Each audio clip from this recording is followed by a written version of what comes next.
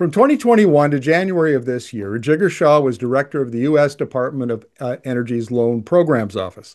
A pioneer in green finance, Shah previously built SunEdison, co-founded Generate Capital, and ran the Carbon War Room. At the Department of Energy, he framed federal lending as a tool of U.S. industrial policy, such as reshoring supply chains, creating jobs, and boosting U.S. competitiveness in the global clean energy race. I've argued for a long time that the Biden administration's approach to this was a good one, and it can serve as a model for Canada. So I'm very pleased to welcome Jigar Shah to the interview. Jigar, happy to have you here. Thanks for having me. This is a conversation that needs to have. And I would like to get your take on how the conversation started in 2021 after the Biden administration came in, in January. And how did that all unfold? Well, look, I think that it's very clear that the United States and other Western governments around the world have been extraordinary at research and development, right? Whether it's the invention of the LFP battery by John Goodenough over at UT Austin, or whether it's the invention of the solar panel or modern wind turbines or other technologies, or even electric vehicles with Tesla's unequivocal leadership there. And what we did over time was really just hand all of those technologies over to Asia and said, you guys like to have the pollution and you like to have all of the low cost labor and you like to do all of these things and you do the scale up and you lose money on the scale up.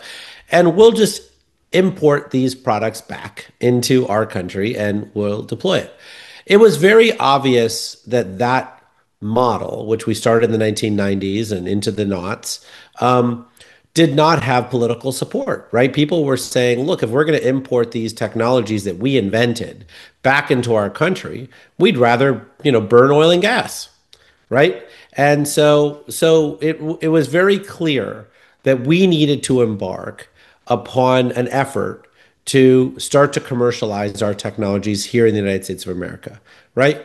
And that was in direct conflict with 40 years of agreement around, really pushing all of our manufacturing over to Asia and not really doing a lot of manufacturing here. I mean, in some ways, NAFTA was also pushing, manufacturing into Canada or Mexico outside the United States, right? And so I think that this started from something that was deeply political in terms of figuring out like how the American people were feeling about these technologies. And then it got into, okay, if we're going to figure out how America does big things again, what tools do we need to be able to do big things, right? How do we attract capital into the United States of America? And there were supply side activities, which is sort of where the Loan Programs Office sits, as well as some production tax credits and things like that. And then there were demand side activities, right? So this is, forcing battery manufacturers who wanted the EV tax credits for their ultimate product to have local content requirements, right? So otherwise, they couldn't get access to the tax credit, right? And you saw that with critical minerals processing. You saw that with battery separator manufacturing and all sorts of things, right? And so, so I think that the goal of the Biden administration was to come up with a theory of the case that competed with what China was doing, to make sure that we actually could, keep the enthusiasm and the momentum for what we viewed as an inevitable trend, right? The decarbonization of our energy grid is happening because the technologies are purely superior and the costs keep coming down, right? And so now how do we actually figure out a way to bring the people along? In 2023, I read a speech by Gina Raimondo, who is the U.S. Commerce Secretary. And she talked about how in the early year, in 2020, that the United States understood how vulnerable they were to China's supply chains. And that there needed to be manufacturing reshored so that the clean energy technologies could be manufactured in the US or allies like Canada. And so they would reduce vulnerability to China.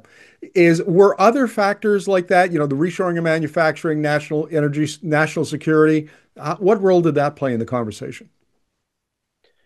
Yeah, no, I think it's a really important conversation. I think her comments were more about COVID and the fact that, like, all of us felt very vulnerable to the long supply chains that we had gotten used to, and all this just-in-time delivery.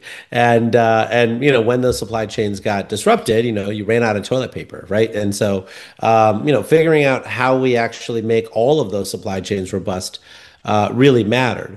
I think on the national security front, it was very obvious to all of us that this trend of solar and battery storage and electric vehicles and wind power being manufactured goods, which were continuing to go down in cost with the learning curve, were going to be the dominant way that we added electricity and transportation on the margins to our societies and to our economies, and that we now needed to manage that supply chain, right? So when you think about OPEC and how we managed OPEC in the 1970s, we didn't want any one country to have so much power that they could actually just swing entire oil markets, right? And we managed that carefully, right, with our partnership with Saudi Arabia, et cetera, et cetera.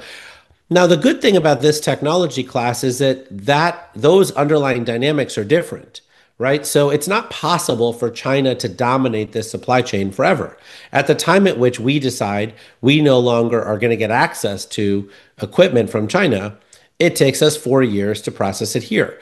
So it's not like there's any lack of rare earth minerals or lack of critical minerals processing or lack of other things, right? We just choose to let China lose money doing it, right? But in general, if they cut us off from that supply, this is a 4 year challenge. We know how to manufacture solar panels. We know how to process critical minerals. We know how to do all this stuff. We just choose not to because they're willing to lose money doing it, right? And so now the question really becomes, so we're not in the same situation as oil where, some countries have it, some countries don't. In this case, every country could have the manufacturing capacity to do these things. They just might not be cost effective at doing it. But I mean, solar panels at 30 cents a watt versus solar panels at 9 cents a watt are still the most cost-effective way of deploying solar panels. I mean, electricity, right? So in general, I think that the way in which we think about managing these risks had never really been thought through. And so the US administration had said, let's figure out how we diversify these supply chains. So it's not anti-China, it's more pro-clean energy. You're like, well, if this is going to be the trend of the future, well, then let's figure out how India gets involved in this and Mexico gets involved in this and Turkey and Jordan and Ethiopia. And yes, the domestic market here in the United States.